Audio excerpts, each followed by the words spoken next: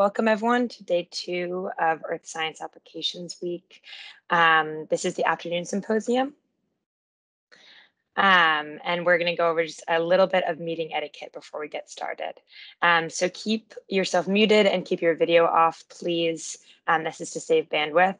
And if you have any questions for the speaker, please write them in the chat or save them for the Q&A sessions. I'm going to be monitoring the chat the whole time. And so there's a little bit of feedback if people can just make sure they're muted. And so I'll make sure that everyone's questions get asked during the Q&A sessions. And by way of introduction, I'm Madeline Gregory. I'm an assistant fellow with the NASA Develop program. And during the Q&A sessions, just please raise your hands and the MCs are going to call on you. And at that time, you can unmute and you can turn your video on if you want to. And so these sessions will be recorded, so just know that as well. And here's a brief schedule. We're going to kick things off with some flash talks. And so these will be a mix of develop and Cerebro presentations. And then we're going to hear from NASA ARSET and NASA Power. And then we're going to go back to some flash talks for the afternoon. And some Q&A sessions will be sprinkled throughout these.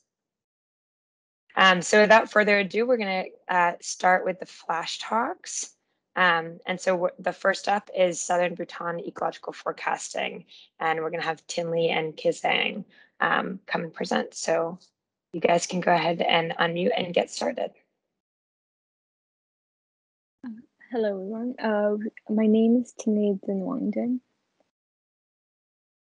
Hi, I'm Kizang Chukitsuri. And we're here on behalf of our team, the Southern Bhutan Ecological Forecasting 3 team, to talk about a project which focuses on utilizing NASA Earth observations to assess land cover and land use change in elephant habitat of Southern Bhutan. Next slide.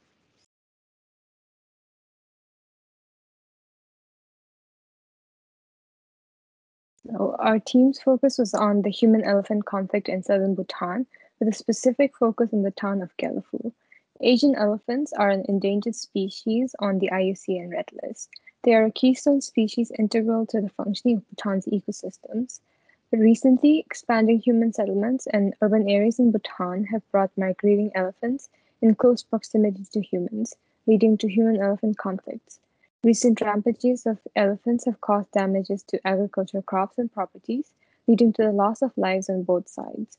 With limited research on land use and elephant habitats in the region, there is room for spatial data analysis of land change dynamics and suitable migratory routes to guide policymakers in urban planning and conservation strategies. Next slide. So we partnered with the Bhutan Tiger Center, the Bhutan Foundation, and Bhutan Ecological Society to address this issue using NASA Earth observations from Landsat 5, Landsat 8, SRTM, and Terra Modis. Land use land cover maps for the years 2010, 2015, and 2019 were generated in the previous terms of this project. And we used these LULCs to generate land change maps from 2010 and 2019 and forecast an LULC for 2030. We also updated the potential biological corridor map created in the previous term of this project by including the projected LULC of 2030 to check future feasibility of the corridors. We used Terset's land change modeling software and Esri ArcGIS Pro for the analysis. Next slide. So when comparing the 2019 LULC and the forecasted 2030 LULC, we found noticeable expansion of built-up areas throughout the map.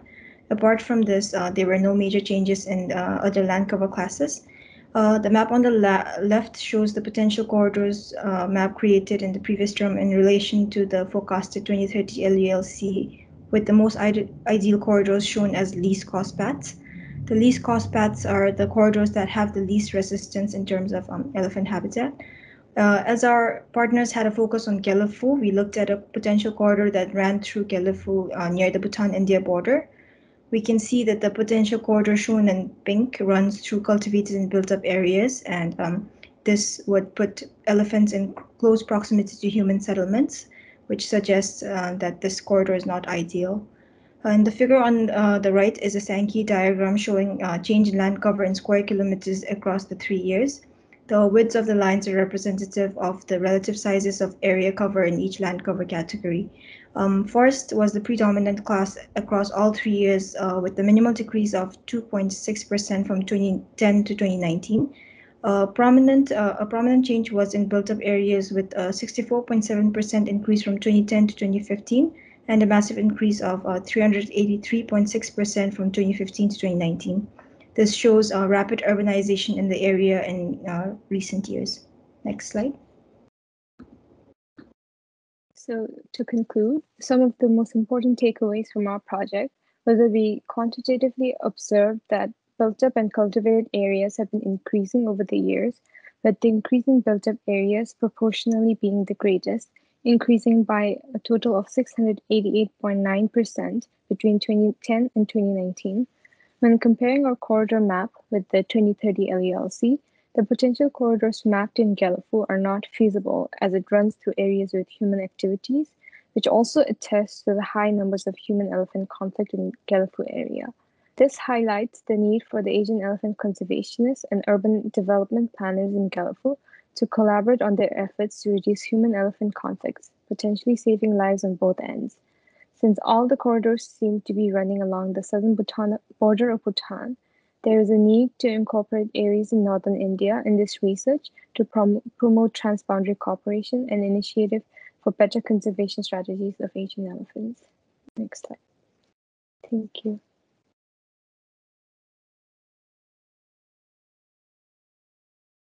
Thank you so much to both of you. And next up, we're going to have mapping tree crop plantations in Ghana. So if Jacob wants to unmute and speak about that, we'll have 5 minutes to talk about that. Great, thank you very much. My name is Jacob Abramowitz. I'm a master's student at the University of Alabama in Huntsville, and I'm working with the SERVIR program. Next slide, please. NASA SERVIR is a partnership between NASA and the U.S. Agency for International Development, and it works around the world with partner organizations around the world to co-develop solutions to environmental challenges related to climate change, land use, food security, and many other areas. For some more information about SERVIR, I would refer you to Stephanie Sparrow's great presentation earlier this morning. And there are hubs situated all across the globe. I specifically work with the West Africa Hub, and this work focuses on Ghana, one of the focus countries of the West Africa Hub. Next slide, please. So this research focuses on mapping oil palm, and oil palm is the highest yielding oil crop, which means switching from oil palm to another crop to produce oil crops would lead to even more area being deforested, meaning that it will likely continue its global expansion, and there's really no way around the planting of oil palm. Therefore, it's important to farm it in the most sustainable way possible.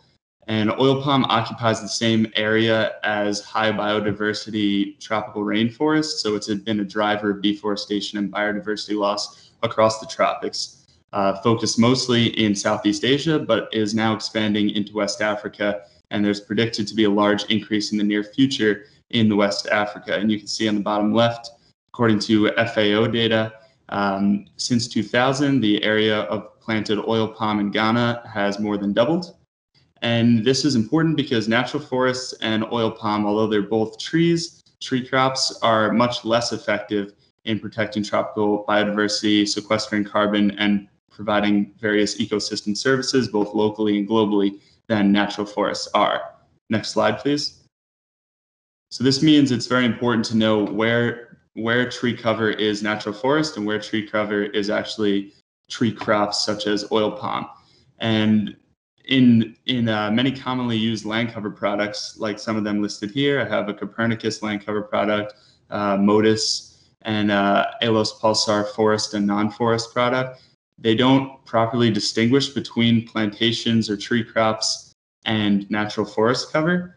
And you can see in these images, on the left side of the image, there's a large forest reserve with natural forest, and on the right side, that outline is a large industrial plantation. This is in the eastern region of Ghana, and that's an oil palm plantation.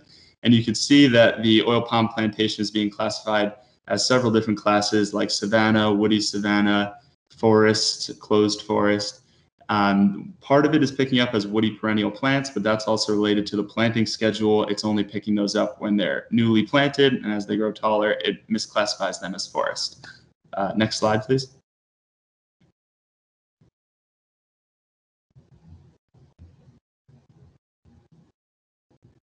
Next slide, please.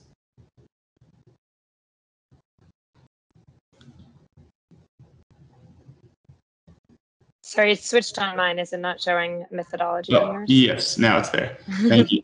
Sorry about that. So for this, I will be picking study areas throughout the southern portion of Ghana's forest zone, including various regions listed here: Western, Eastern, Central, Ashanti, and Brongahafo, with focusing especially on areas within a 50-kilometer radius of known oil palm mills. And these can be thought of as kind of the sourcing zones, and that numbers from various studies that find that's kind of the maximum extent which you can transport fresh oil palm to a mill. So those will be the focus regions. And I'm going to be using an approach that's fused optical and synthetic aperture radar from various satellites like Landsat 8, Sentinel-2, Sentinel-1, and ALOS Pulsar.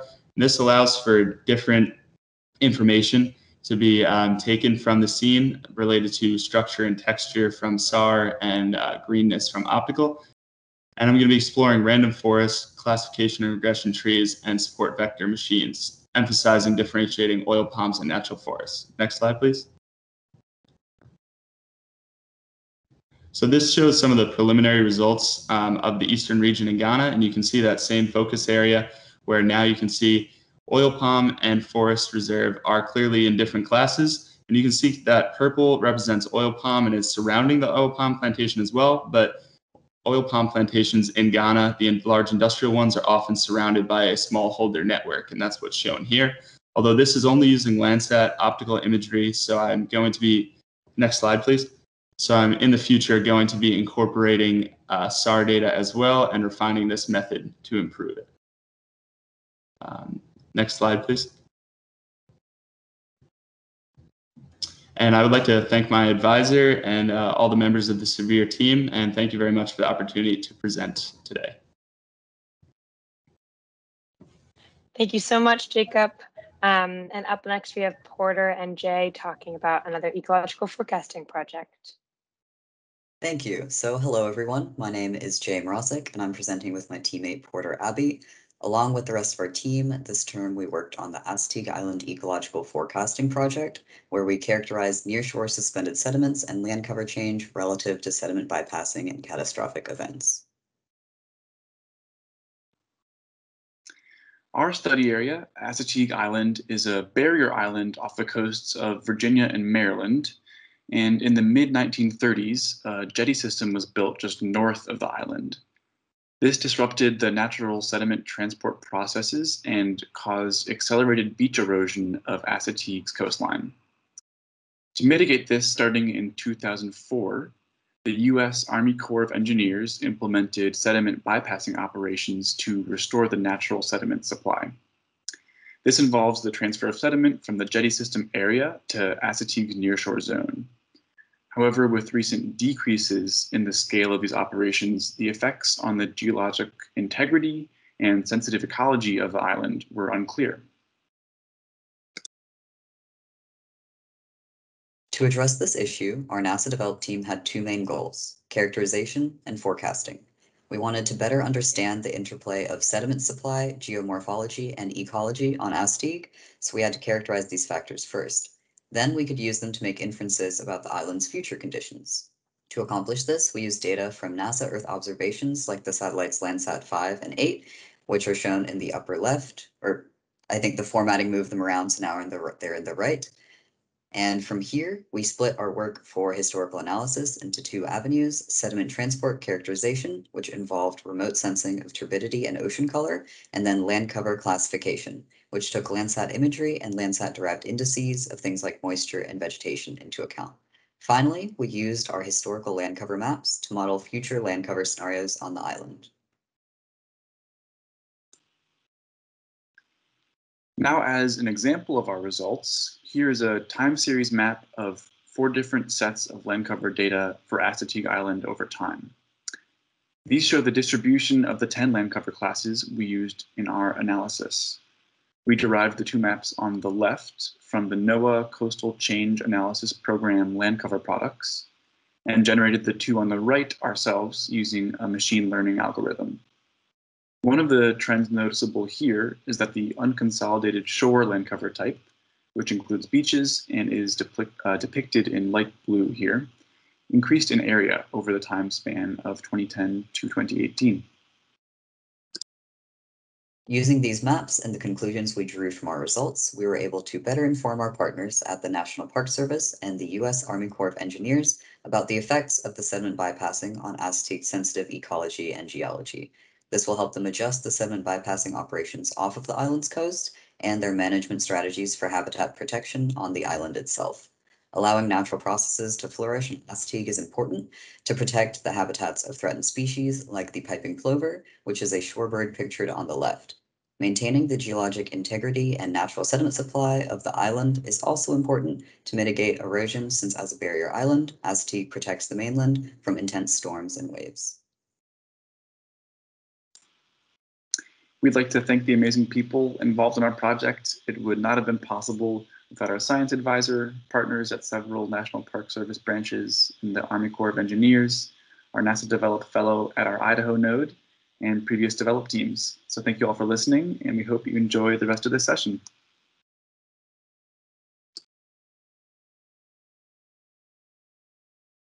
Thank you both for that awesome presentation.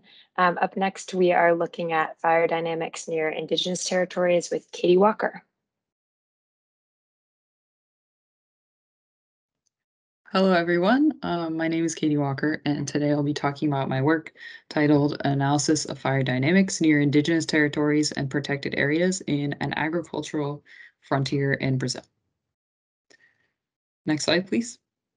So just a quick overview of SURVEYOR, which you've also heard from Jacob. SURVEYOR, the role of SURVEYOR is to strengthen the capacity of countries in Asia, Africa, and the Americas to use satellite data and geospatial technologies and address critical challenges in climate change, food security, land use, water, disasters, and air quality.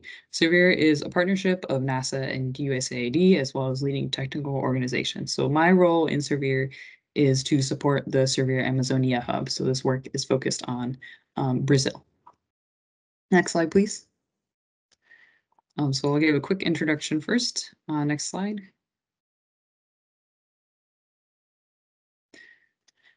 So fire is a very commonly used tool to clear land for agriculture, pasture lands, or roads, and to manage fields in Brazil. Fires have also been increasing in recent years. So not only did 2020 have the highest number of MODIS satellite detected fires since 2010, but almost all of these fires were illegal. It's very challenging to track and respond to this large number of fires. So a combination of factors also, including drier conditions and expansion, can help these fires escape past their intended boundaries into neighboring forest or grassland. They can also breach boundaries with indigenous and protected areas, which I'll be talking more about later. Several major organizations have been tracking fire activity for a number of years, including the Brazilian Space Agency, but there are very few sources of larger scale, validated, and timely data on individual fire events. About 1/3 of the land area in Mato Grosso, a state in Brazil, is covered by agriculture, and land use change happens very rapidly here, making it difficult to determine the types of fires occurring. And this information is very helpful because it can help explain fire behavior and the likely drivers of fires rather than relying solely on hot pixels. We can also help describe how land policy influences fire regimes in Brazil. Next slide, please. So the main research objective here is to quantify the role that Indigenous Territories and Protected Areas, or ITPAs, as I'll call them in this presentation, play in determining fire dynamics and characterizing anthropogenic fire regimes in Mato Grosso, Brazil. So in more plain words, we are basically asking the question, what are the characteristics of the largest fires and how are they related to protection status as an indigenous territory or protected area? Next slide, please.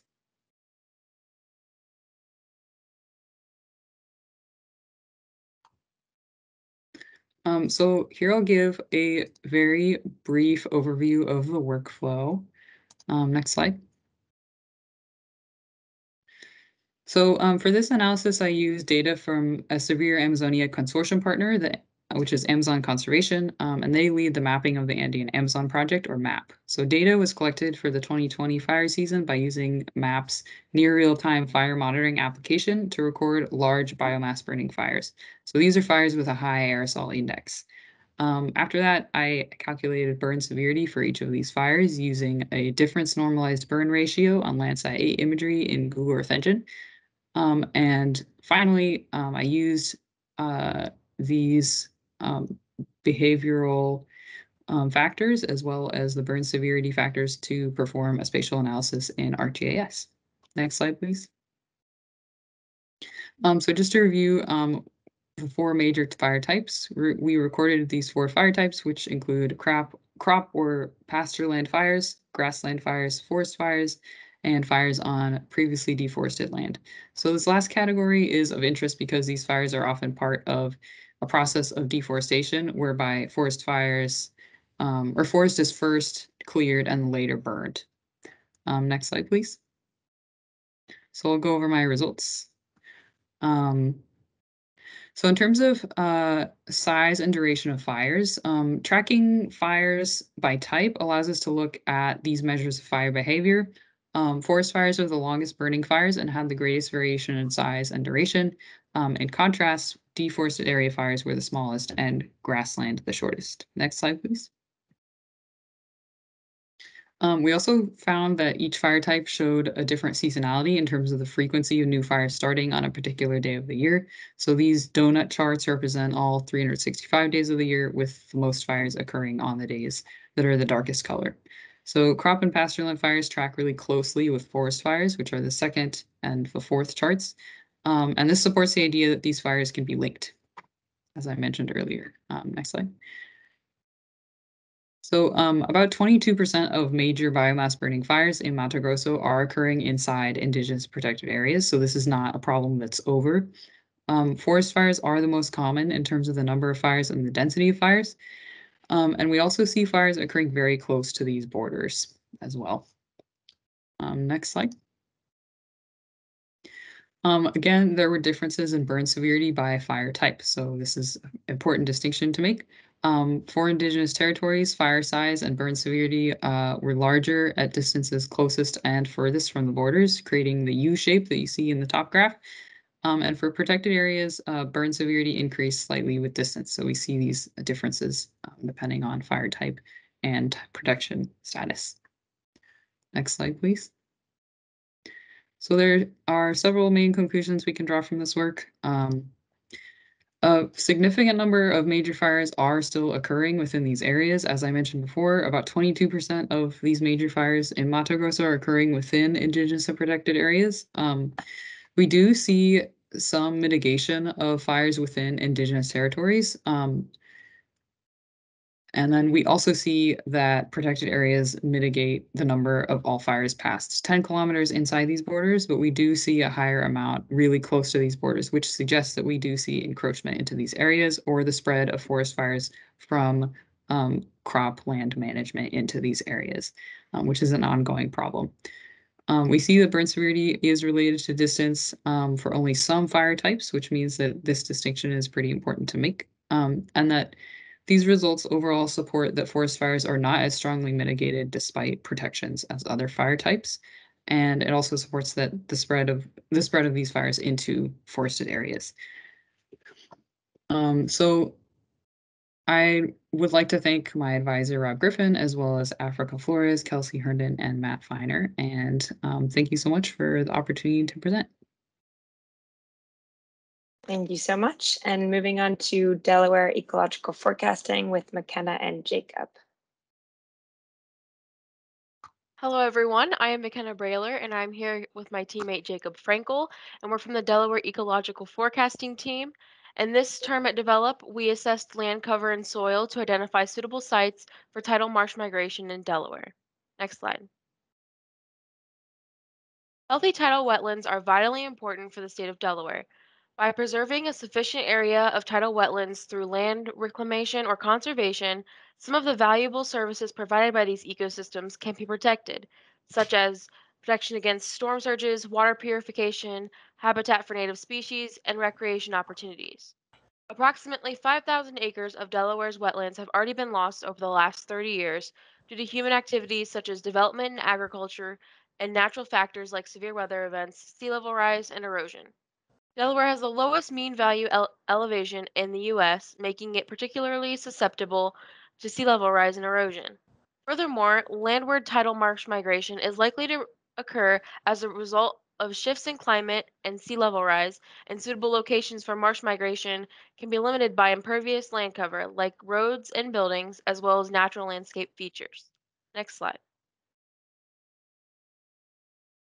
We have partnered with the Delaware Department of Natural Resources and Environmental Control, specifically the Division of Climate, Coastal, and Energy, and the Division of Watershed Stewardship, to achieve this project's four main objectives. The first was to identify current and future wetland habitats, marsh locations, and changing climate variables. Then, using these observations, analyze LULC change, marsh migration, and climate variation over the study period. The analyses were used to generate maps of wetland habitat and marsh locations. And finally, the maps were used to predict areas of likely landward marsh migration in different wetland gain and loss scenarios. To complete this project, the team utilized several satellites, including Landsat 5, Landsat 8, Terra, and GPM. Next slide.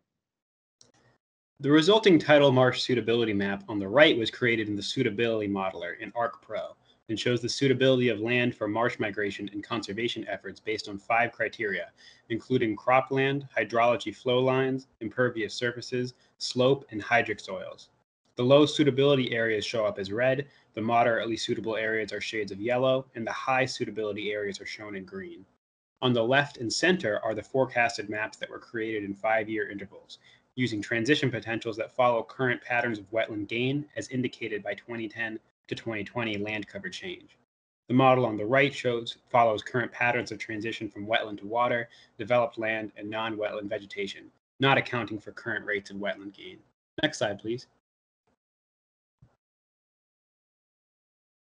The maps on the top are GPM seasonal average precipitation difference maps. They show the difference in the average seasonal precipitation between the previous average and the average for the last 5 years in units of inches per day. We can see that summer has the most increase in precipitation, with the largest increase occurring in the northern portion of the state. The maps on the bottom are the Terra Modis seasonal average daytime temperature difference maps. They show the difference in the average seasonal temperature between previous average and the average for the last 5 years in units of degrees Fahrenheit. We can see that winter and fall have become warmer in the last 5 years. It is important to note that climate variability is more accurate and definitive when a longer time period is used. Due to constraints of this project timeline, only a 20-year time period was able to be analyzed. Overall, winter has the largest temperature difference and summer has the largest precipitation difference. Between 2010 and 2020, there was a net loss of approximately 1,800 hectares of wetland in Delaware's coastal zone. If the current trends of wetland loss are not interrupted, there is the potential for major wetland loss over the next 30 years. Most of the suitable sites for tidal marsh migration are located along the coast of Kent County. These results and conclusions will allow our partner to make decisions on marsh migration and wetland conservation efforts in the future. Next slide, please. The team would like to thank everyone listed for their contributions to the project. Thank you. Thank you, team. And next up, we're going to do continuous bias-corrected streamflow predictions. Hi, everyone. Thank you for attending. My name is Bipla Bandari, and I'm a grad student with the NASA Surveyor at the University of Alabama in Huntsville. Today, I'll be talking about my ongoing thesis, which is the continuous bias-corrected streamflow prediction with deep learning. Next slide, please. As others have mentioned before, Surveyor strengthens the capacity of countries in Asia, Africa, and the Americas for more informed decision-making. I'm the GRA for the Surveyor Mekong Hub, which includes Thailand, Cambodia, Vietnam, Myanmar, and Laos. This project aligns with the Surveyor Mekong service of improving the flood forecasting in Cambodia. Having worked in the Surveyor Mekong Mekong Hub and the region previously joining as the GRA, the Flood Improvement Service plays a crucial role in improving the flash flooding as well as the impact-based early warning for the Mekong River Commission, MRC. Similarly, the Department of Hydrology and River Work under the Ministry of Water Resources and Meteorology in Cambodia is directly benefited from this service. Next slide, please. To monitor the flood situations, multiple national, regional, and global flood forecasting systems have been implemented across the country in the region using various hydrological models at different hydrological scales. For example, the Stream Flow Prediction Tool SPT and the Global Flood Awareness System GLOFAS are available at the global scale, the Unified River Basin Simulator at the regional level, and the national level model depends upon the country. For example, Cambodia, which is the study area for the project, uses the HEC-HMS and HEC-RAS model. Among others, these models differ in spatial resolution as well as the temporal resolution, where the local models are usually confined to the gauge station forecast and have a shorter lead time. In contrast, the global models can output continuously throughout the area and have a longer lead time. The SPT specifically can forecast at every stream in the network, while the GLOFAS is a graded model. The background for this project stems from the study done by a previous grad student in 2020, who did a comprehensive study comparing the forecast performance of different modeling systems in Cambodia. One of the recommendations and findings of the study was to perform the bias correction to see if that improves the accuracy of the global models, especially the Stream Flow Prediction Tool SPT, in a way it can be useful in a local context. This study aims to bias correct the SPT prediction to improve its accuracy. Next slide, please. This slide shows a very high-level workflow that is developed for the bias correction. The study has 4 major objectives. The first is to generate a rating curve that maps the stage height to the stream flow using data-derived empirical relationships. The next objective is to establish a baseline accuracy for the bias correction of the SPT simulated datasets using the flow duration curve approach. Then the study aims to explore different machine learning algorithms ranging from traditional random forest to more modern deep learning for continuous bias correction. Finally, the study aims to compare and assess the performance of these different approaches among themselves as well as to the base accuracy. Next slide, please. For the rating curve, clustering based on k-means using the stage and time to derive 2 groups. These clusters are then run through one class support vector machine to filter the outliers from the established group. The filter data is then fed through the piecewise polynomial regression to establish the rating curves. Next slide, please. The rating curve is derived for 15 different stations in Cambodia. Here I show you the results obtained for one of the stations, Chak Tomok. The model performs reasonably well except for the high flows where it is over predicting. The overall mean percentage error ranges from 3 to 25% for various stations and have a very high KZ value ranging from 0.9 to 0.99. Next slide, please. The baseline bias correction is based on the flow duration curve approach as described in the paper Farmer et al. 2018 and Jorge et al. 2021. So I won't go into details about that. Next slide, please.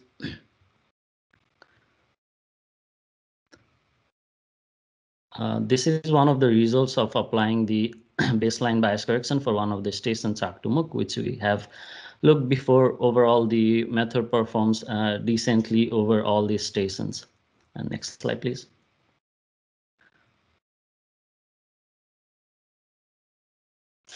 As the work is still in progress, the next step for me is to apply this traditional time-enabled random forest approach as well as the more modern deep neural-based model and perform the comparison analysis. Next slide, please.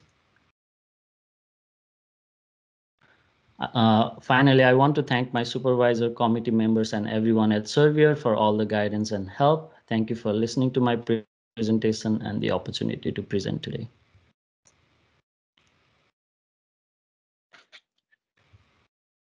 Thank you so much, everyone. And now we have about 6 or 7 minutes for questions. So does anyone have any questions for the teams?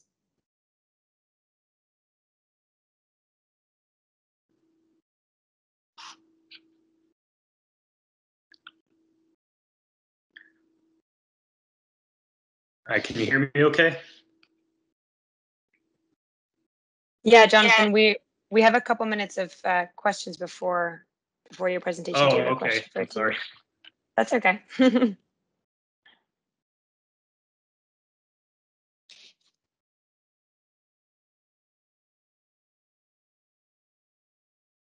I have a question, and people can feel free to unmute yourself or drop questions in the chat. But for the oil palm presentation, I was wondering a little bit more detail on the methodology of how you tell the difference between oil palm plantations and forests. I know you went into that a little bit, but I would just love to hear that in more detail.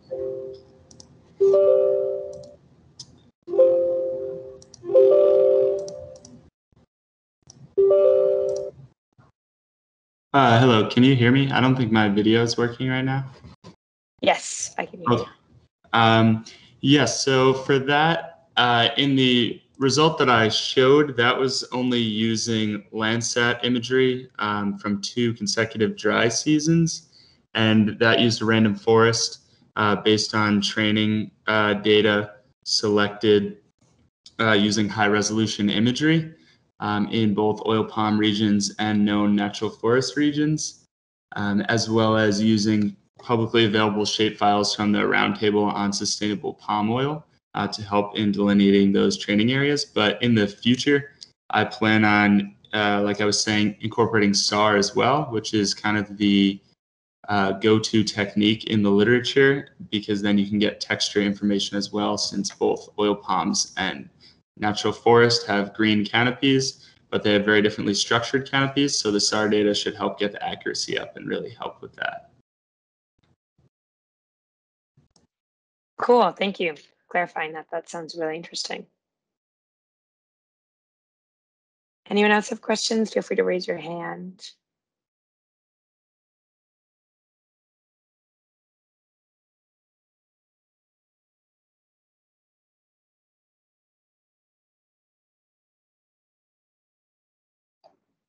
I have one. I'll jump in. I was just wondering if either of the 2 developed teams, the Marshall and Idaho, chatted throughout the term about methods, just thinking you were both kind of forecasting coasts on the East Coast, not too far from each other. So I didn't know if you had any kind of crossover discussions, sharing ideas about methods or what you were seeing.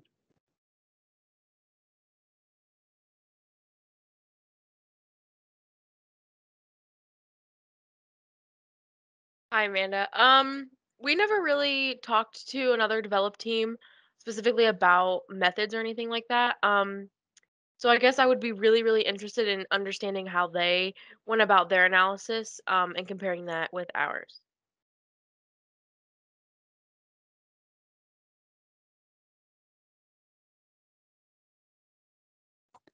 Yeah, unfortunately, we didn't have contact with the Delaware team, but now seeing their presentation, it seems really cool, and we did do some similar things with coastal stuff. And so maybe by the end of this term, we can still chat a little bit and just recap what we did, and I think that would be useful. Yeah, that's great. Thank you. Thanks, Amanda. Awesome. We probably have time for one more question before we head over to talking about ARSET with Jonathan. Does anyone else have any last minute questions they want to pop in? Adriana, go ahead. Yeah, thanks, Madeline. I wanted to ask the Assateague Island team. I previously worked on a developed project last summer with sediment, and we found a lot of challenges using remote sensing data to specifically measure sediment transport. And I know that you all looked at land cover specifically, but were there any challenges you faced when looking at sediment with Earth observations? Yeah, that's a really good question. It's interesting to hear that you also had challenges, because we did run into a lot of that. Our science advisor was really helpful, but we ended up using ocean color and turbidity to try to track sediment transport, but it's a little hard with the 30-meter resolution from Landsat. And so it's harder to track like smaller plumes of sediment that would be useful. And then the other thing is there's that ambiguity with turbidity. And so you're not sure if it's just like highly turbid waters or if it's like you're actually specifically looking for sand. There's also the like organic matter could be showing up, and that's not what we're looking for. But we didn't use methods that could easily distinguish that. Is that also like what was happening with you guys? Yeah, a little bit. Our methods were a little different. We were looking at this method called the unvegetated to vegetated ratio. So we tried to look at how vegetated marshes were. So it's kind of hard to determine what kind of similar, like what's sand, what's kind of shrubland, and what is actually unvegetated, just ready to go sediment transport. So yeah, I'm looking forward to your tech paper and reading more about it and the methods you did. Great, thanks for your question. All right, awesome job, everyone. Jonathan, if you want to hop on and share your screen, it's all yours. Sure, yeah, let me make sure it's working.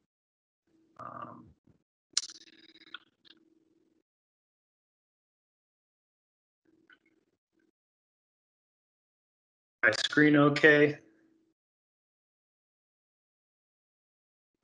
Yep, I can see that. Okay, perfect. So hi everyone, my name is Jonathan O'Brien. I'm the technical writer, editor, and communications lead with the ARSET program. So to start us off, I'll talk a little bit about what ARSET is. So ARSET stands for the Applied Remote Sensing Training Program. We started in 2009 and we provide accessible and comprehensive remote sensing training to users worldwide. All of our trainings are offered at no cost. They cover a variety of satellites, sensors, tools, and methods. Also offered at no cost through NASA. And all of our trainings demonstrate how to use remote sensing data for a variety of applications. So we have trainings for disasters, health and air quality, land or eco forecasting, and water resources right now. But in the near future, we're also going to start offering some climate trainings. We use strictly open source software, so anybody in the world, regardless of budget, can follow along and actually replicate what we're doing in the trainings. All of our trainings can be taken online and asynchronously. So what we do is we'll do a live online session through GoToWebinar, and we can fit up to 3,000 people at a time on GoToWebinar. And sometimes we offer those in English and Spanish, sometimes just in English. And what we'll do is we'll record all of those sessions and we'll put the training materials on the website and YouTube after the fact so people can go and take them on their own time. So our website is appliedsciences.nasa.gov/ARSET. So I'm going to, if my mouse will unfreeze. Glimpse at what the website looks like. So here on the main page, the first thing you'll see is our current and upcoming trainings. Or if you're looking for a specific type of training, you can go over here to the menu and you'll get a full list of disasters trainings, for example, if you click on disasters. Or you can click on the Find a Training button here and you'll get the full list. We also have some other resources down here, fundamentals of remote sensing for people that are just getting started, the link to our mailing list for training updates, and a contact link. So back to the PowerPoint. So what I wanted to talk to you about is our impact, and one of the ways we measure our impact is through our quantitative impact. So we track all of our participants, and since 2009, we've reached over 65,000 participants. These come from 176 countries in all 50 US states. This is our most recent map from 2020, but this is pretty typical of what we see. Since we offer our trainings in English and Spanish mostly, you can see that we have a big following in the Americas.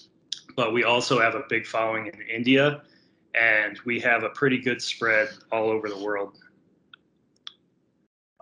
So another way we measure our success is through our qualitative impact. So what we do is after each training, we'll send out a survey and then another survey later on to try and see what people are doing as a result of our training. So these are just a few examples of people that actually reached out to us to let us know what they were doing. So first is Lucy Long. So Lucy's an architect, and she started with no remote sensing experience at all.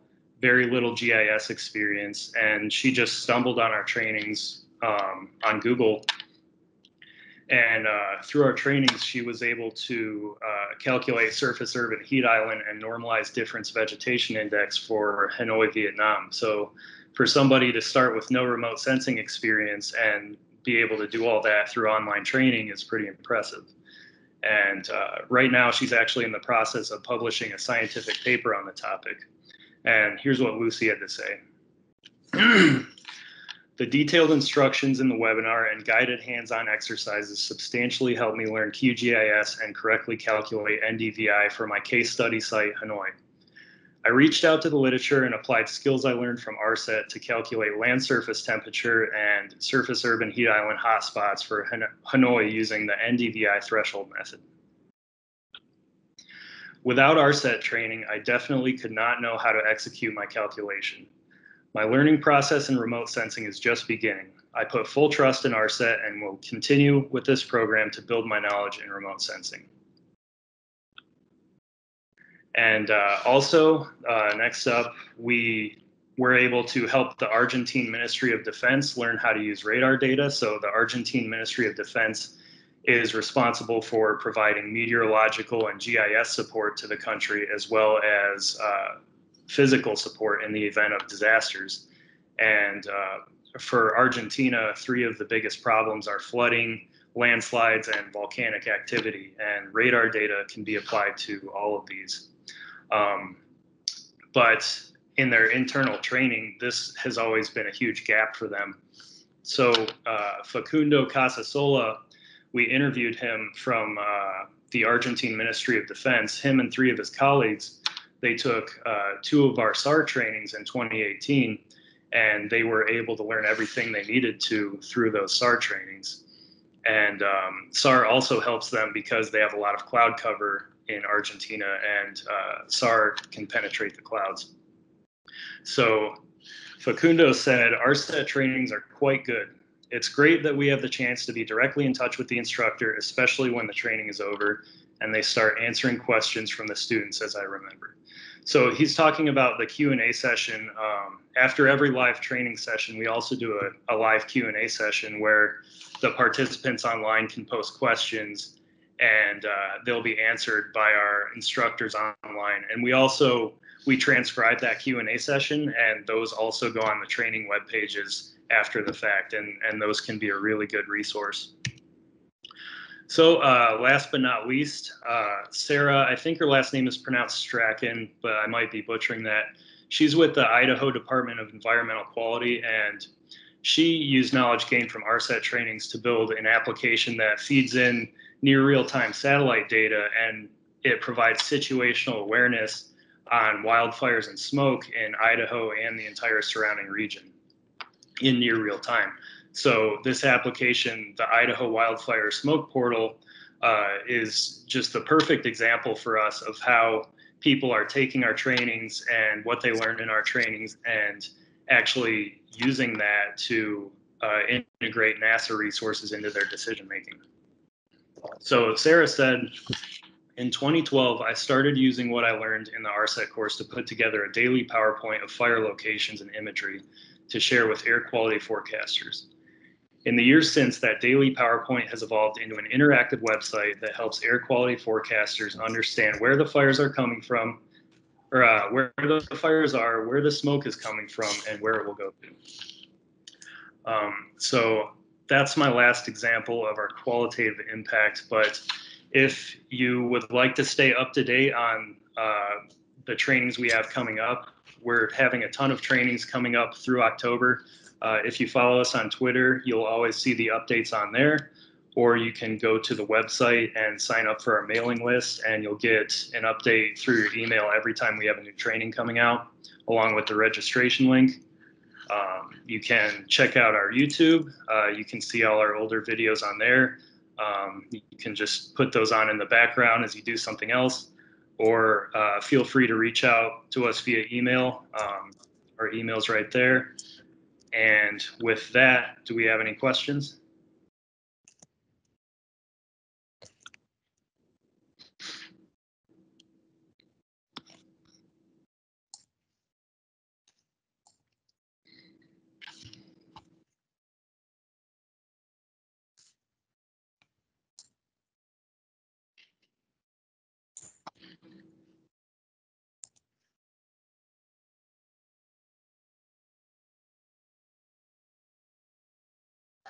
If anyone has questions, feel free to unmute or put them in the chat and we can read them out.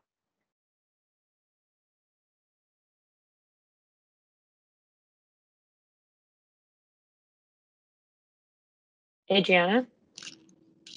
So I have another question. Great presentation, Jonathan.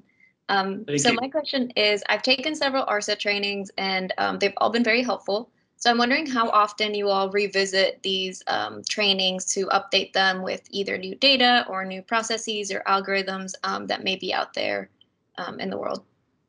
That's a good question. I don't have a standard answer for you, but from what I've seen, I would say at least every couple years, but sometimes every year depending on the topic. So the way we decide what we're going to do a training on is through that survey data. And sometimes we'll also get requests from headquarters to train on a certain topic, or just from our colleagues at NASA. So there's a variety of ways we come up with what we're going to train on next. So it really just depends. You know, if it's a hot topic like SAR, we'll put out a new SAR training like every year. But if it's something that's more kind of on the fringe, then it might be a while.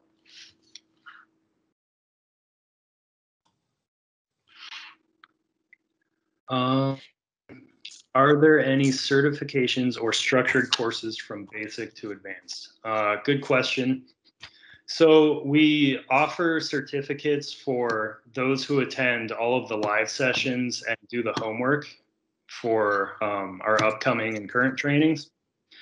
We don't offer certifications for trainings once they're passed.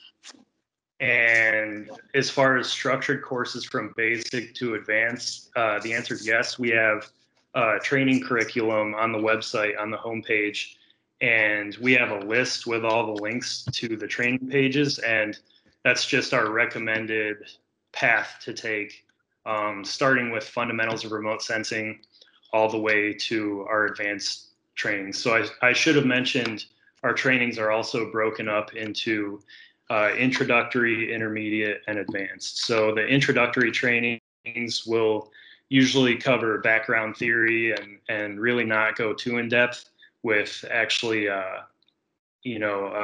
analyzing the data. But the more advanced trainings, those really go in the weeds with, they're really hands-on. So hopefully that answers your question.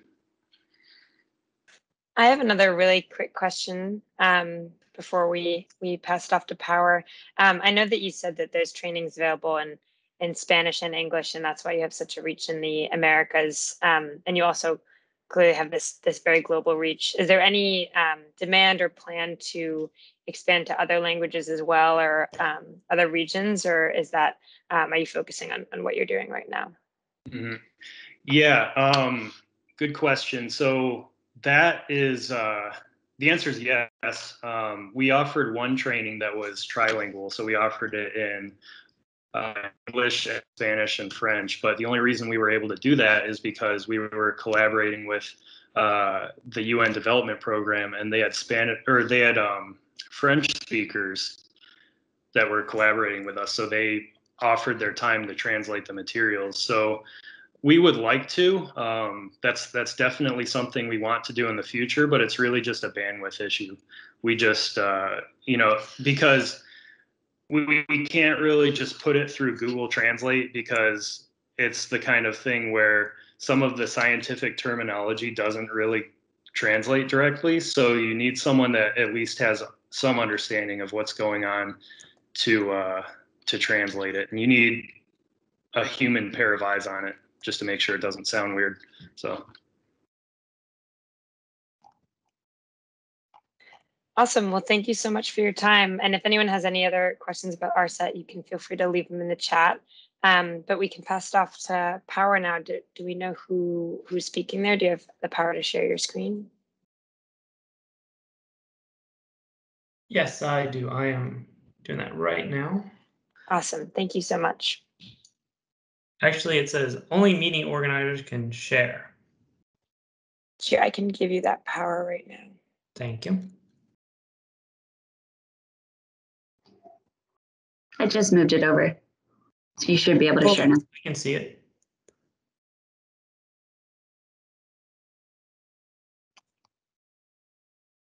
Okay.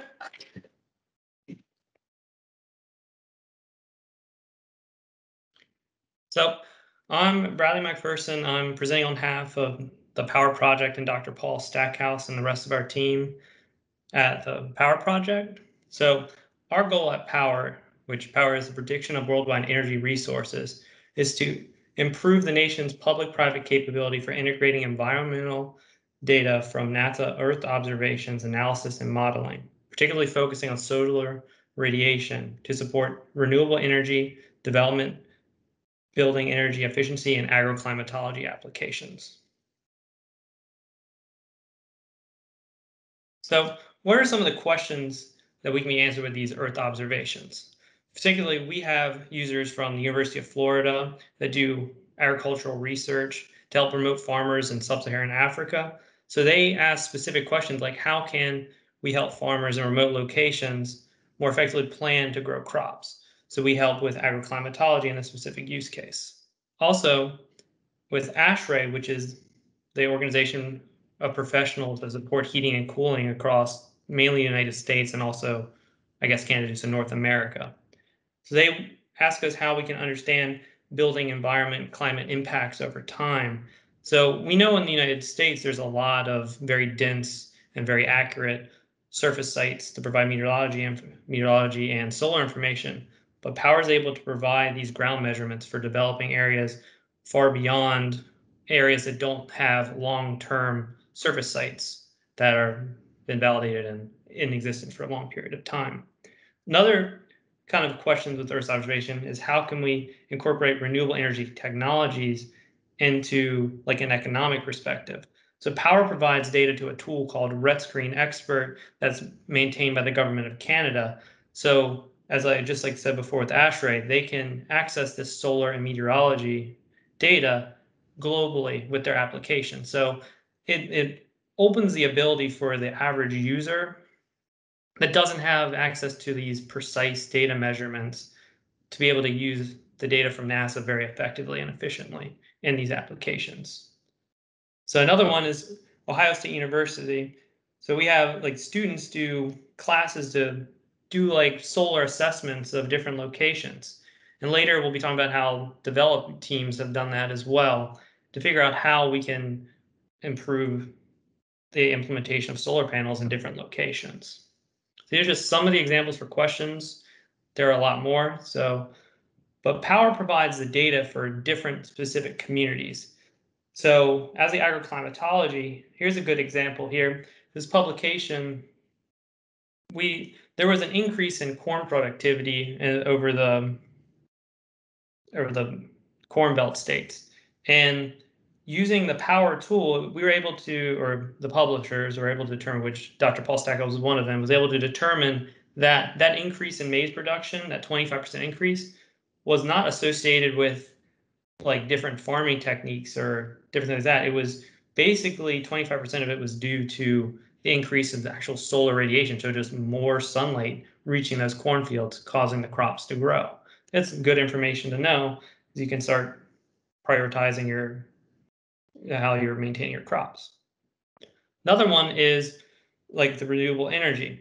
So in a West African community, we worked with a solar consultant that had some underperforming solar panels, and they put it in the equatorial region. They were expecting, wow, in the summer we should be making this amount of energy and be able to support our community, but it wasn't.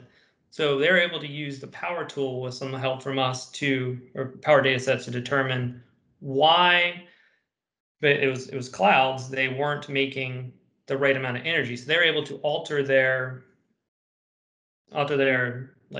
system for storing energy to be able to account for those peaks and declines due to the clouds. And another example for sustainable buildings is in the US, this is actually a space for us story that you can go to and Google yourself. But Wicked Joe Coffee, they were doing some analysis to determine how they could potentially save some money to decrease their bottom line of their business. They determined if they put in a solar wall in their specific region, they would save like 60 or 40% of their heating costs, which saves about $10,000 a year, which is a lot of money for smaller and growing businesses in general. So just to point out on here, with these different communities, we provide like the time series information, near real time capability, and the climatological information in general. So each different community can use those different time periods. These just happen to be the examples that I picked up or for each one of those. So here's an example of a lot of the different locations that users use the power data for. I'm not going to read all these, but I'm going to highlight some of them while they're going. So corporate sustainability, Nokia, the phone company, the crop yield one that we discussed earlier, solar panels in Argentina. We have like marine companies that do ship tracking to be able to project and model from that. We have Australian Energy doing solar panel field assessments. We have a lot of different organizations that all use the data. This is only a subset of a very small portion of our users and how it just covers a wide breadth of topics within our users. Another cool one is the Nutella. So whenever you eat Nutella, they use our data for their crop modeling.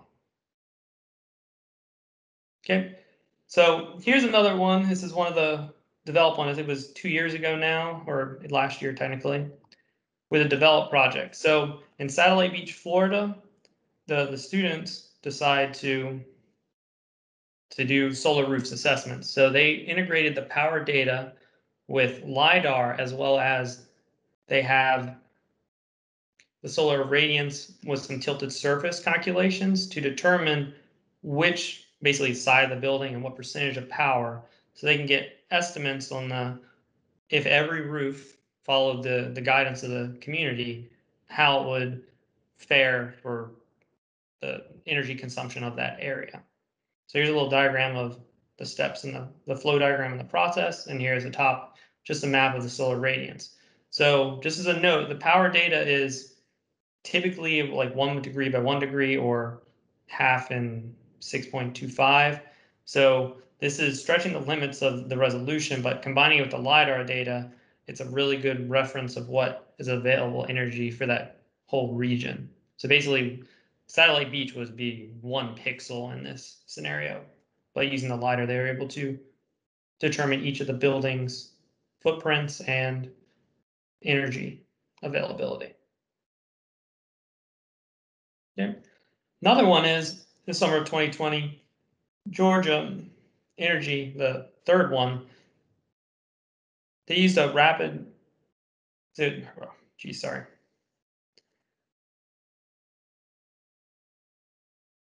Do some assessments of like the solar sustainability and figured out that they could use the solar information from power to conduct and compare statewide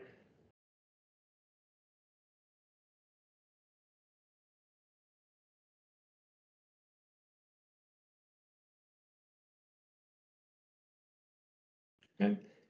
So what can NASA Earth observation provide? So power currently, we just went to production today with our new version. We provide a few different versions of data, all lumped together through one centralized application so people can access those time series, those climatologies, and those monthly data. So for example, for the solar data, we use GUX SRB version 4 for any time period from 1984 to the year 2000, as well as from 2001 to near real time, we use series SYN 1 degree in combination with the series flash flux to support that near real time until the series product is provided. And then for the meteorology, we use an assimilation model called MERIT-2 from the Goddard Modeling and Assimilation Office. And then we use FPIT to provide that data up to near real time until it is replaced with that MERIT-2 data. So the big key now, or the new version that was just released today, is we are providing hourly data availability to the public through our applications. And we increased our number of parameters from 273 to 381. So what sorts of data helps enhance power's utility? So as I was mentioning before, we have the time series versus like an average climatology-based time series. So some users, to do their site feasibility assessments, want to use a climatology to be able to get the prediction of the available solar resources over a given time period. Where others actually want to do that day-to-day modeling of the variability and how that can be used to basically, in real time almost, determine if their solar systems are underperforming or overperforming based on an expected level of solar energy that's available. So we're able to support both of these groups with our services. And how do we access the data?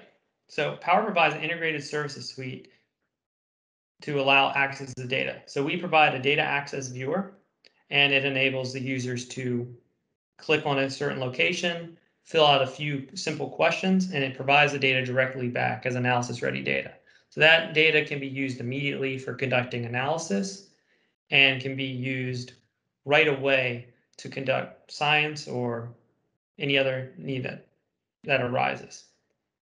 So to support that, we have an application programming interface. So that is what is the backend tool that drives the data availability on the data access viewer.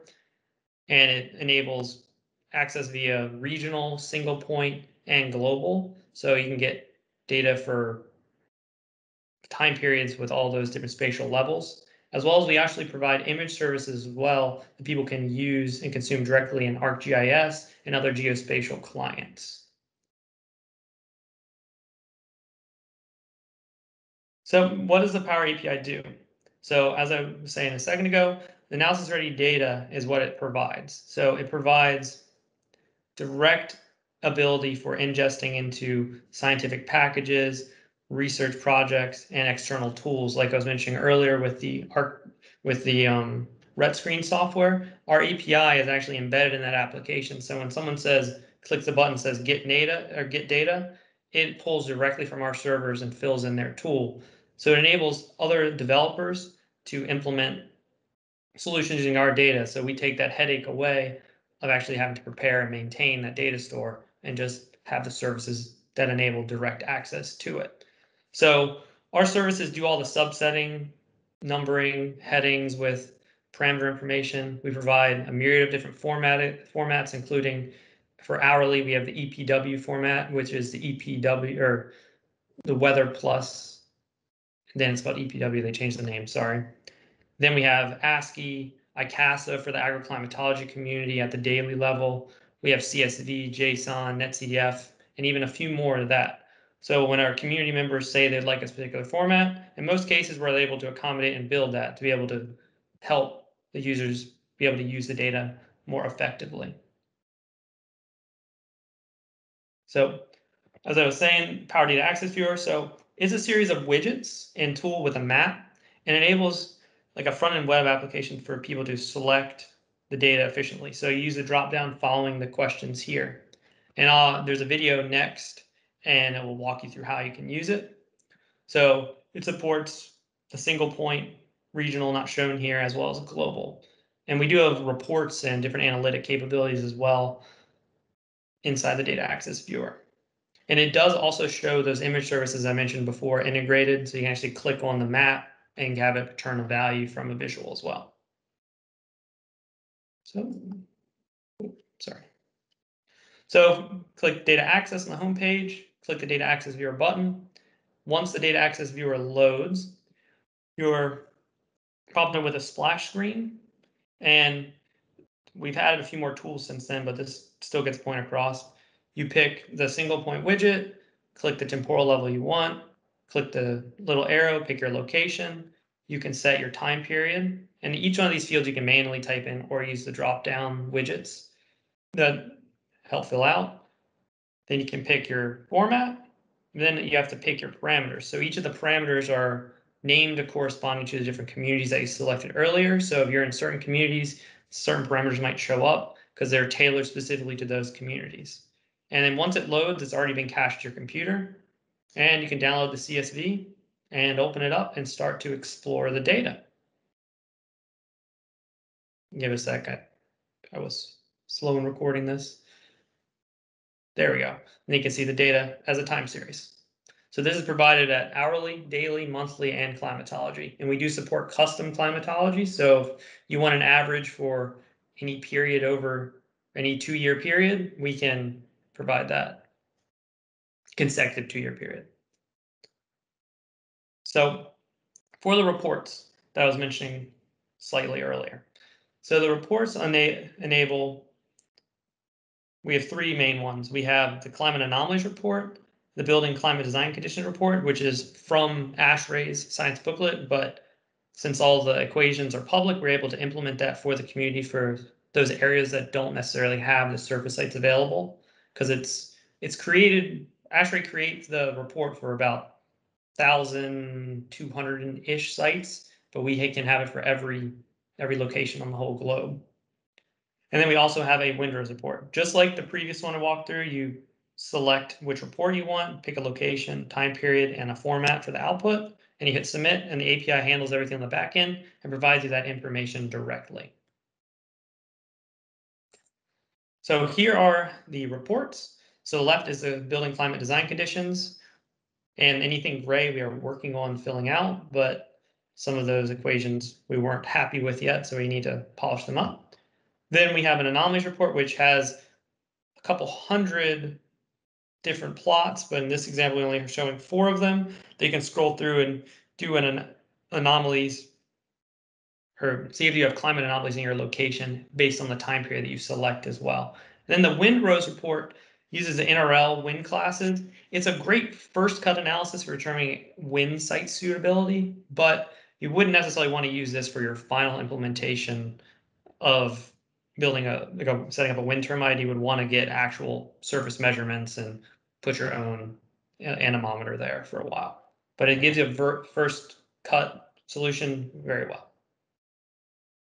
So here's some of the GIS solutions we provide. So we provide both image services and feature services. Some of our main image services are the climatology, solar meteorology parameters. For our feature services, we provide rolling four-year thermal climate zones. So you can actually see the change in the climate zone over time. And I have a plot on the next slide. I'll show you what that looks like visually. And you can also compare the differences between 2 set time periods to be able to determine how the climate is changing. Also, we have these available in the NASA ArcGIS Online portal. We have the online via the ASDC ArcGIS portal, and we have some of our data products available through the Esri Living Atlas through partnership with Esri.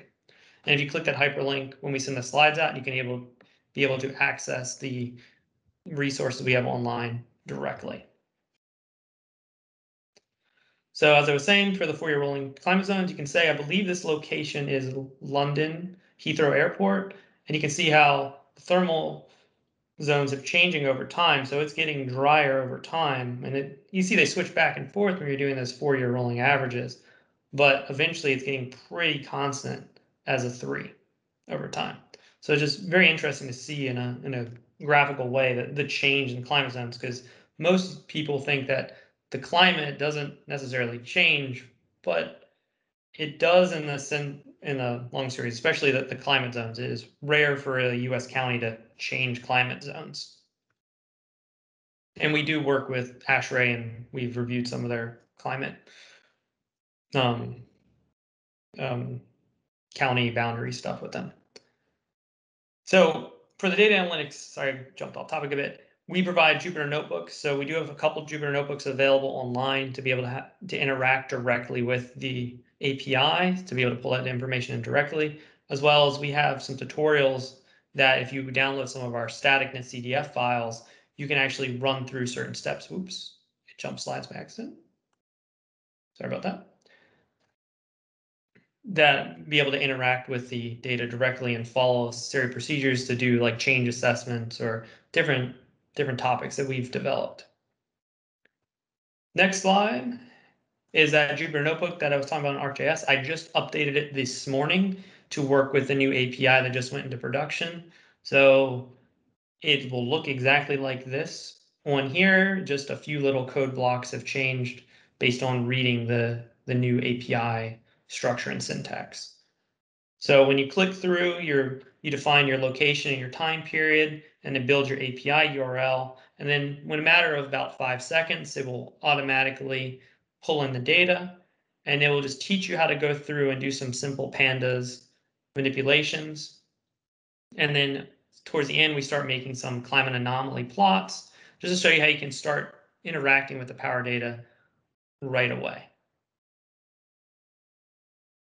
And this was created for the develop fellow class in 2020. So we're keeping it up to date because it's a very, very useful tutorial that we put together in collaboration. So if you'd like to learn more about power, we just recently did some ARSET webinars, and we did parts 3 and 4, which were mainly talking about how to use renewable energy and building energy efficient applications, as well as we did a whole section on how to access the data via power in our web services. Those have been slightly, not really slightly out of date, but since we went to production today with a new system, all of the examples that we walked through in that webinar will be perfectly operational, knock on wood. So last slide here is our documentation. So Power has a lot of documentation, and we provide a lot of information about how we gather and prepare the data for the users. So we provide some simple documentation on our homepage that includes our parameter manager and dictionaries. We have dashboards to show data availability over time series. And then we have our documentation pages themselves that provide the detailed methodology, tutorials, or sorry, the docs pages do that. The tutorials and docs. The API pages are developer-specific pages that allow you to learn how to use the API if you don't want to use the data access viewer, if you want a more nuanced control of the responses from our services. So we have a lot of tutorials and how-to guides and FAQs on the website. So if you ever need to know anything, feel free to email the Power team. But first, I would definitely check the Power docs because hopefully it's in there. So thank you very much. Again, this is Bradley McPherson presenting on behalf of Dr. Paul Stackhouse and the rest of the Power team. Is there any questions?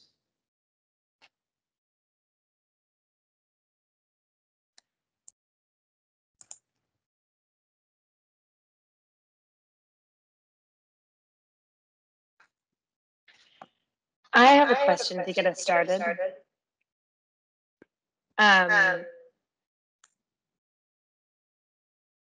My question is, you talked a lot about the partners and the projects that you all work on. How do you choose those partners? Do they come to you, or is it a conversation that you have within the team of looking for new partners? I know you have like a global stretch of partners, so I'm just wondering how those come to you. So Dr. Paul Stackhouse has a lot of relationships. The Power Project's been around for about 20 years or 25 years. So a lot of partners. So we partner with NRail in the US, partner with a lot of different universities. So basically, if anybody that emails us, if we think there can be a collaboration or we think we can work with them, we definitely embrace that. Because we like to get the data out to more users and especially promote NASA Earth observation data. So any opportunity that there are new users, we jump at the chance to help them. So that's why you saw the list of the formats. If someone says there's a special format that only the small groups use, we'll make it and then we'll advertise it, and then that community will start growing, hopefully. Awesome, thank you. If anyone else has any questions, feel free to raise your hand or drop them in the chat. We have a couple minutes before we are going to move back to Flash Talks.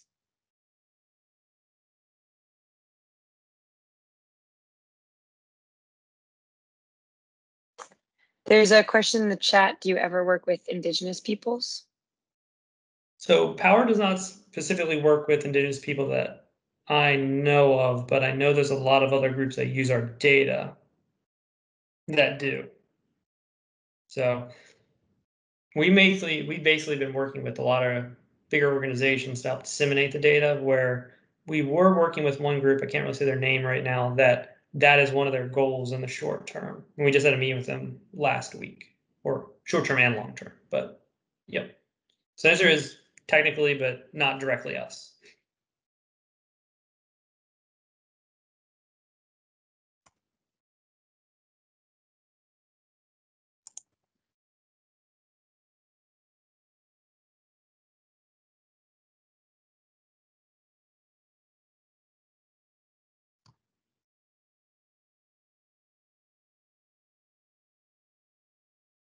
Any other questions?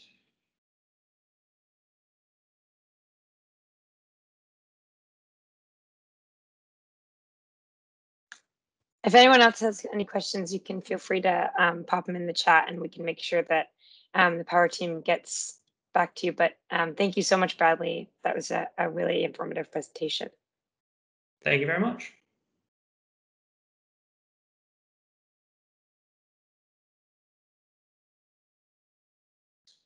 Okay, with that, we can get back to the flash talks. So let me just share my screen, one moment.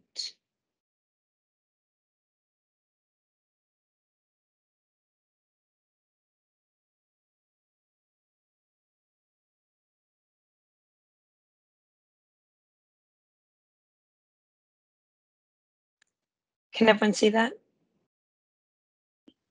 Yep. Okay, awesome. So the Peru Health and Air Quality team, Nelson, do you want to take us away? Yeah, absolutely. Thank you. So good afternoon, everyone. Thank you all for joining today, and welcome to the Peru Health and Air Quality presentation. So today we're going to be looking a little bit at land use change in the Peruvian Amazon and its effect on zoonotic disease spread. Next slide, please. So our project was focused on the Madre de Dios, a biodiverse region of Peru that has undergone some rapid land use change in the past couple of decades. Massive deforestation has occurred due to gold mining operations, which have increased dramatically since the 1980s. In 2012, the Interoceanic Highway was completed, further exposing this area to development. Our end users, the Peru Ministry of Health and the Peru Ministry of the Environment, wanted to know specifically about the correlation between land use change and the spread of dengue fever and leishmaniasis. Dengue incidence in the Amazon has risen notably since 2000 due to rapid urbanization, increasing habitat for the disease's vector, the Aedes aegypti mosquito. Leishmaniasis, which is transmitted by sandflies, tends to be associated more with forest habitats. And as human development continues to encroach on forested areas, the Ministry of Health is concerned about those increased incidents. Next slide, please. So our workflow for this project kind of looked a little something like this. We gathered Landsat 8 satellite data for the years 2010, 2015, and 2020, and created training data on Google Earth Pro, and created polygons to characterize samples of land for our classes. We input these training data into the random forest model on Google Earth Engine, and then checked the validity using a confusion matrix. After that, we then used the land use land classification maps to analyze changes in land cover from 2010 to 2020 by using a raster calculator to combine these maps into change maps. We also obtained disease reports from the Ministry of Health, which we visualized by district on a map, and then normalized the numbers using population. Using our results from the land use land classification and land change analysis, we correlated land cover and disease incidence and land changes in disease incidence. Next slide, please. So to the left here, you see a zoomed in photo of the La Pampa illegal mining area in Madre de Dios. In the middle of that map, you can kind of see that strip of yellow, which is the Interoceanic Highway that I was talking about, and that cuts through the forest area and the mining areas. The district that contains this mining area is called Inambari, and it had the highest mining growth in the entire region, with about 241 square kilometers of new mining area, which is equivalent to about 34,000 soccer fields just in the past 10 years.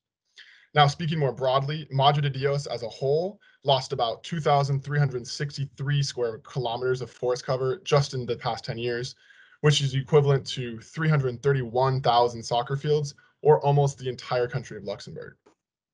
Now, on the right side here, you can see maps for dengue and leishmaniasis disease incidence by district and normalized by population, with the darker blue indicating more disease incidence. Normalizing the disease incidence by population allows us to see that there are relatively high case rates for dengue fever throughout the region, as opposed to just in the large population hub, which is located in the southeastern part of the Madre de Dios.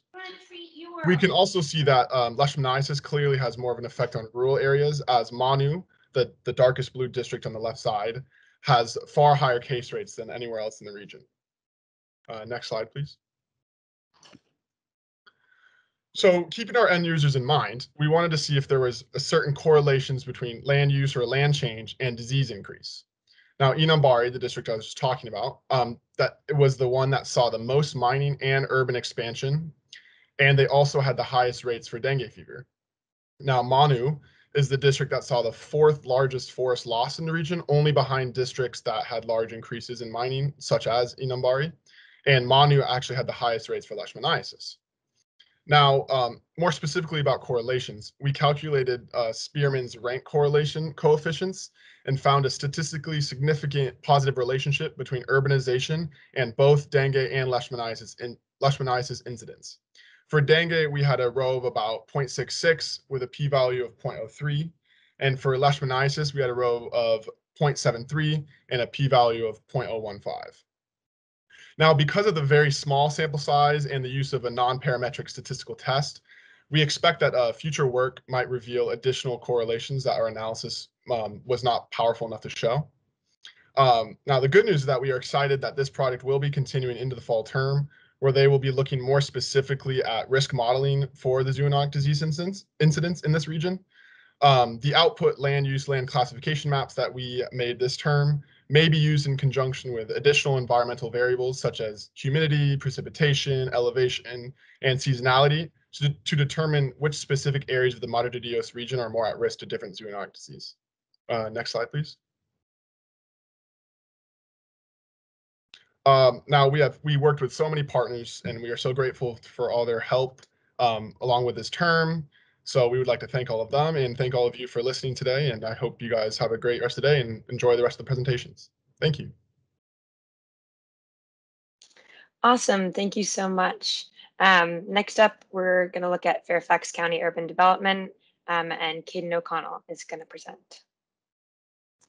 All right, good afternoon, everyone. My name is Caden O'Connell, and I will be discussing the impacts of urban development on urban climates, the urban heat island effect, as well as using NASA Earth observations to mitigate extreme heat.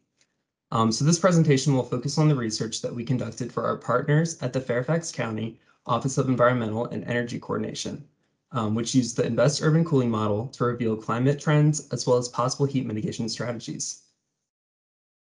All right, so the image on the left shows our study area of Fairfax County, Virginia, where we conducted our study on urban heat islands. The urban heat island effect refers to a phenomenon where temperatures of developed areas tends to be higher than nearby undeveloped areas. And this is due to a high amount of impervious surfaces as well as reduced tree canopy. So urban heat has a number of effects, including negative impacts on public health, increased energy consumption, as well as disproportionate effects on low-income communities that may not have access to air conditioning or other ways of cooling off. So by using NASA Earth observations, we are able to pinpoint the areas that are under the greatest amount of stress, which gives county officials the ability to then enact policies to address it. So in order to study the urban heat islands in Fairfax County, we gathered land surface temperatures using the OLI and TIER sensors on Landsat 8, as well as nighttime land surface temperatures using EcoStress aboard the International Space Station. So the Heat Vulnerability Index, which shows the population sensitivity and exposure to heat, was generated using census data detailing socioeconomic and health variables in Fairfax County in combination with heat anomaly data. So multiple Earth observation data sets, as well as the Invest Urban Cooling model, were used to calculate the heat mitigation index. These datasets include, but are not limited to, albedo, land use, evapotranspiration, building intensity, and green area. So by considering all these datasets, The INVEST model locates the most impactful and cost-effective regions to increase tree canopy cover to maximize urban cooling potential. All right, so displayed here are a few maps that were generated during this study. The summer daytime heat anomaly map in the top left shows the areas above the county's average summer temperature. The blue areas represent temperatures below the county's average, while red areas are temperatures above the county average. Excuse me. These red zones show the location of urban heat islands in highly developed areas. Notice how the red areas in the map correlate with the regions of low vegetation in the tree canopy map to its right. This pattern perfectly demonstrates a main cause of the urban heat island, which is a lack of vegetation common in developed areas. The daytime heat mitigation map at the bottom left scores areas of the county on their capacity to mitigate heat. From 1, able to completely mitigate heat, shown in blue, to 0, no ability to mitigate heat, shown in red. The red areas with low cooling capacity are associated with highways, commercial, industrial, and business zones, while the blue areas tend to be natural and forested. The heat vulnerability map in the bottom right corner is one of the most important products of our study, showing the distribution of heat vulnerable populations in Fairfax County, considering both heat exposure and the population sensitivity to heat. We found that vulnerability was most apparent in East Fairfax County. And so the heat vulnerability index helps county officials to prioritize areas for cooling strategies and establish public cooling centers in the most effective locations. So this research will allow end users to understand the spatial distribution of heat sensitivity and heat exposure within their county, prioritize areas for heat mitigation initiatives, and choose the most effective heat mitigation strategy, as well as assess its effectiveness. And in addition, it will also help them communicate urban heat data to the public. All right, and I just want to thank my team members who worked so hard to complete this project, our partners at the Fairfax County Environmental and Energy Coordination, our science advisors, and our Develop Fellow, Adriana Lecomte. Thank you very much for the opportunity to present our findings.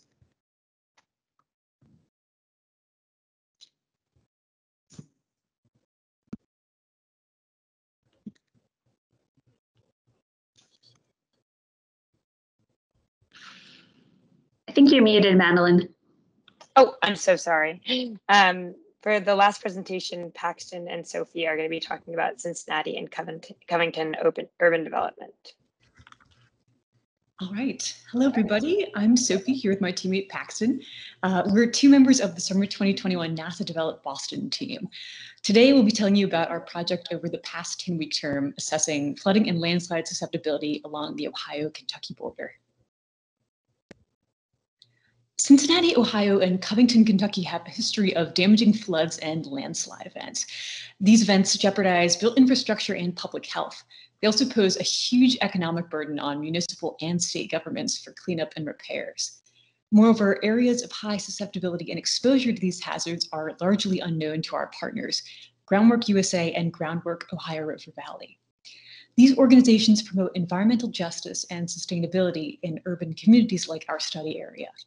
Our objective as a NASA-developed urban development team was to identify at-risk regions in the greater Cincinnati area by analyzing flooding events and landslides between 2004 and 2021. Our methodology was twofold. First, I'll focus on our methods for modeling urban stormwater flooding. We leveraged the Integrated Valuation of Ecosystem Services and Trade-offs, or INVEST, Urban Flood Risk Mitigation Model, to illustrate the study area's capacity to retain water runoff following a storm. This model requires environmental attributes for the study area as inputs, including watershed vectors, a land cover raster map, and depth of rainfall, for which we referenced NASA Earth observations from GPM iMerge. The model generates runoff values and runoff retention, illustrating how neighborhoods are equipped to handle stormwater flooding. You go to that next right panel there. We also focused on mapping landslide susceptibility and exposure. Susceptibility was calculated using the factors that contribute to landslide events in our study area.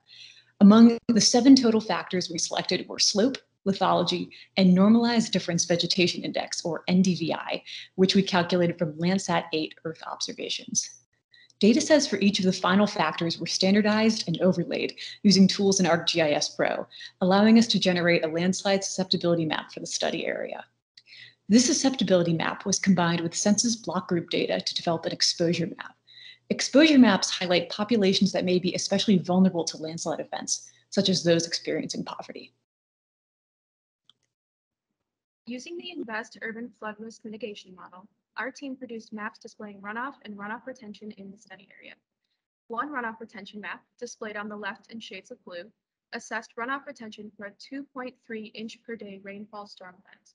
These results, shown here as percentages of the total daily rainfall, indicated high levels of stormwater runoff in more urbanized areas and lower levels of stormwater runoff in vegetated areas such as forests and grasslands.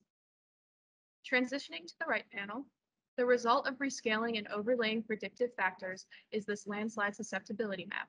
It's reclassed into the raster's 50th, 75th, 90th, and 95th percentiles to categorize susceptibility assessment.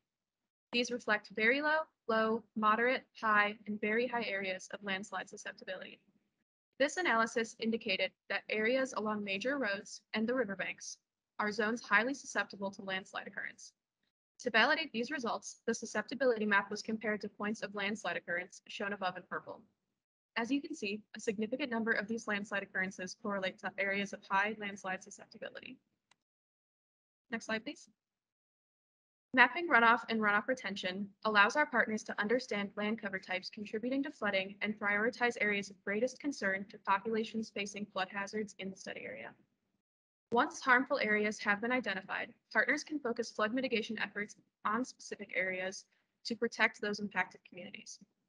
In our analysis, we learned that across a number of storm events with daily rainfall ranging from 2.3 inches to 6 inches, the urbanized portions of both Cincinnati and Covington barely retained 10% of the total daily rainfall, while forested areas were able to retain nearly 90%.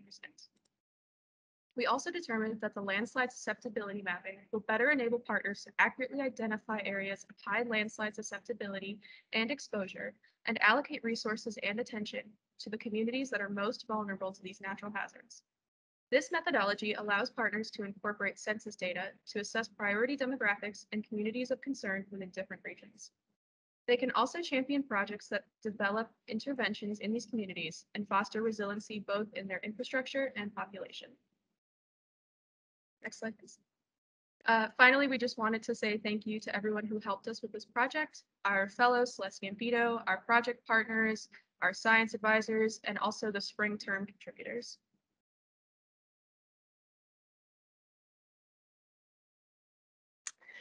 Awesome. Thank you all so much for those presentations. Does anyone have any questions?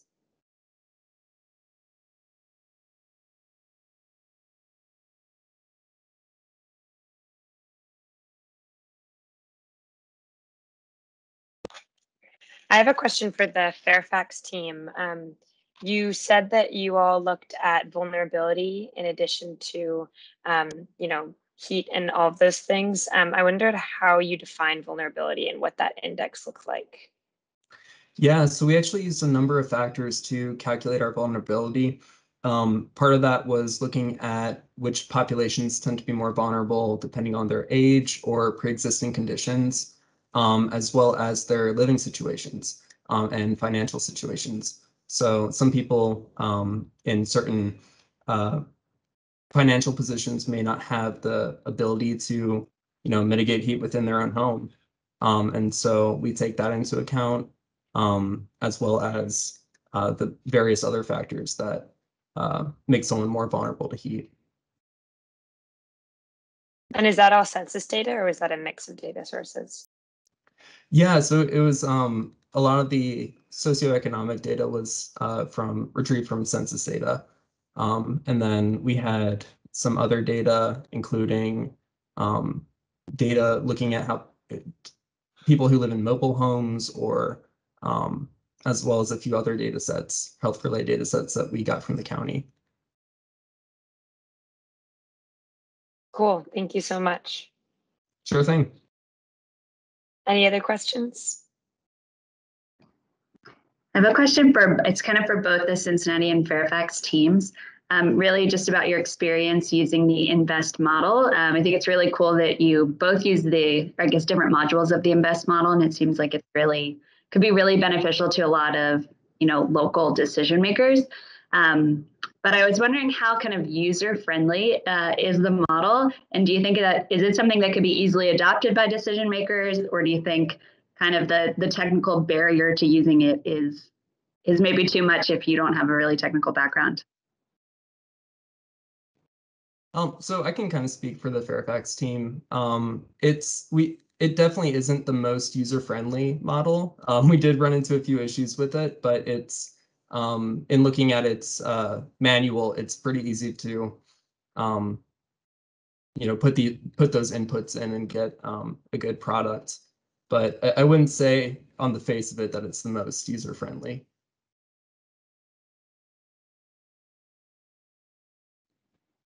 Just to add to that, because we did use a different INVEST model, I did feel like this one was simpler than the urban heat mitigation model. And I will also add that INVEST has a very active user online board to ask questions, and they generally responded very quickly, which I think would be really helpful for more lay people trying to use it. So I'm sure the usability varies between models, but I felt like the flood risk mitigation one was not too bad. Awesome, thanks. Yeah, I've seen, of course, many developed projects have used it in the past, and I think their ability to interpret the results is really variable, kind of depending on what module they're using. Some seems to be pretty technical in the output, so great to hear your experiences with it.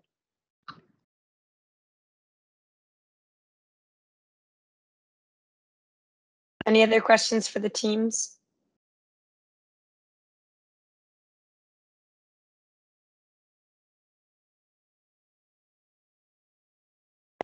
I have another question, if no one else does. This one is for the Peru team. I think I'm just interested, we do a lot of, maybe not a lot, a good amount of international projects. And I think working with kind of international partners is, very different than working from, partners within the US that I think we kind of understand, the conditions a little bit better and how the different kind of decision-making organizations work. And I know that the Peru team worked with quite a few different end user organizations in country. So I was just kind of interested in your experience working with the different partners and how you think your project can benefit them in terms of decision making. Yeah, so that's a good point. And the first thing our first partner meeting was quite large, so it was fun. But the first thing my entire team kind of knows is they were really knowledgeable in so they were really in touch. We worked with a lot of NGOs that have worked in that specific area.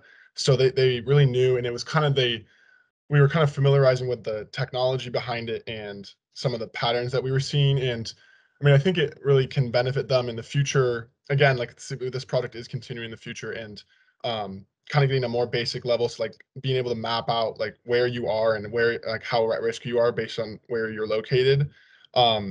Is really cool. But it was also cool because we worked with we got data from like government sources as well, and then also NGOs. So just that whole collaborative process, I think, made it easier, and we were able to communicate more and get information developed quicker. So it was really fun. Yeah, that's great. Yeah, while you're here, Nelson, I have another question for the Peru team. You said that the dengue has been increasing since 2000 or around then, and I saw your study period was 2010 to 2020. So I was wondering why that was that time period. Was it just that is when like the most urban development has been happening, or if something specific changed in 2010, or if that was just like the most convenient for data? I was just wondering how that study period got chosen. Yeah, I mean, I think partly it was kind of convenient data wise, but kind of one of the key things was the construction of that highway was really because previously it was kind of a more untouched part of the country, but that connection between it was intended to connect Brazil and Peru coast to coast essentially, and that really allowed like development to really increase, and then secondary roads can branch off of that, so it kind of really speeds up the process a bit. So I mean, if you look at like in our longer form presentation, if you look at the cases, there's literally in 2000 like 20 cases in the entire region, And then like once you kind of hit 2010, it goes where we're going way up to like 2000, 3000. So I think that was kind of what mitigated just, and it kind of exponentially increased the cases. That's really interesting. Thank you. Darcy, go ahead and ask your question. Oh, thanks, Madeline. Yeah, my question is for the team from the Boston node. I'm wondering, for the landscape mapping that you mentioned, what were the population factors that you mentioned went into that? And also, I'm curious about the results of that. I'm wondering if maybe that was something that just didn't make it into this more kind of condensed presentation. Absolutely. Yeah. So we used census block data to basically overlaid on the susceptibility map to detail exposure, or who was basically at the highest risk for maybe experiencing a landslide event, and obviously all the concomitant issues that come with that. And the three kind of groups we focused on were the African American population in the study area, just because that is the largest minority group in that region. Also elderly folks, so people over the age of 85, and the impoverished population, those below the poverty line in the area. So we kind of identified those people who kind of met those criteria, and just kind of map that in a bivariate distribution with susceptibility to determine where are we seeing biggest overlaps between high susceptibility areas and areas that have people belonging to any of these three groups. And that was how we would determine exposure.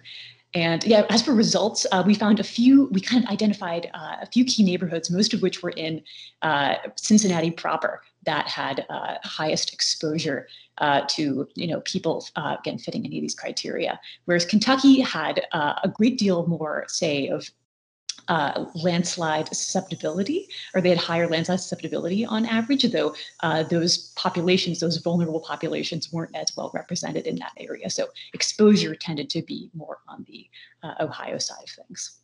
Thanks for your question. Thank you. That's really interesting. Thanks for your response.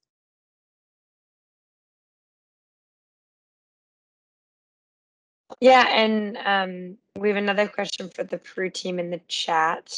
Have you considered adding gridded population data for the study to help tease out what increases are due to population density?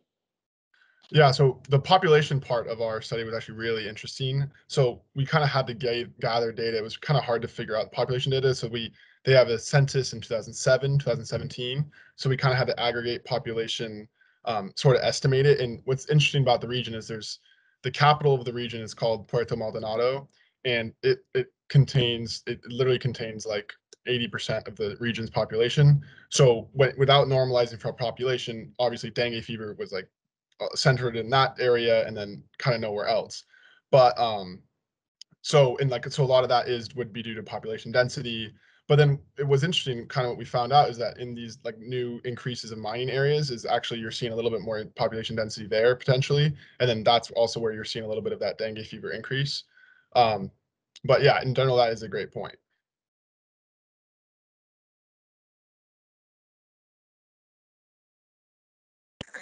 Awesome. Yeah, and then a question for the Fairfax team.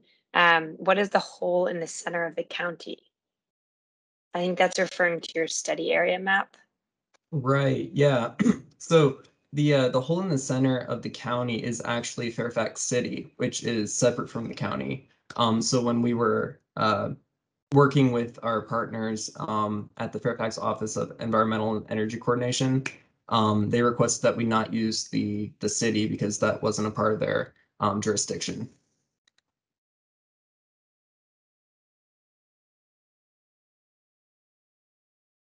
Awesome. Thank you for that clarification.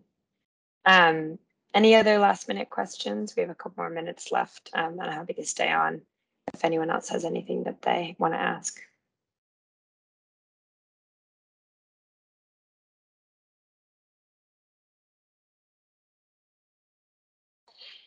And if not, I'll just say thank you so much to all the presenters today. I know that was so much work represented in just a few hours of presentation. So thank you all for giving those really awesome and very quick overviews of these projects. is a great way to learn more about Develop and Severe and ARSET and Power.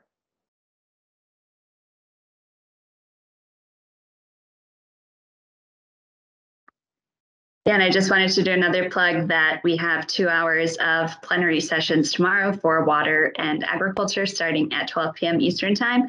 And then we have another kind of 2-hour session of flash talks in the afternoon. So hope you can join us again tomorrow.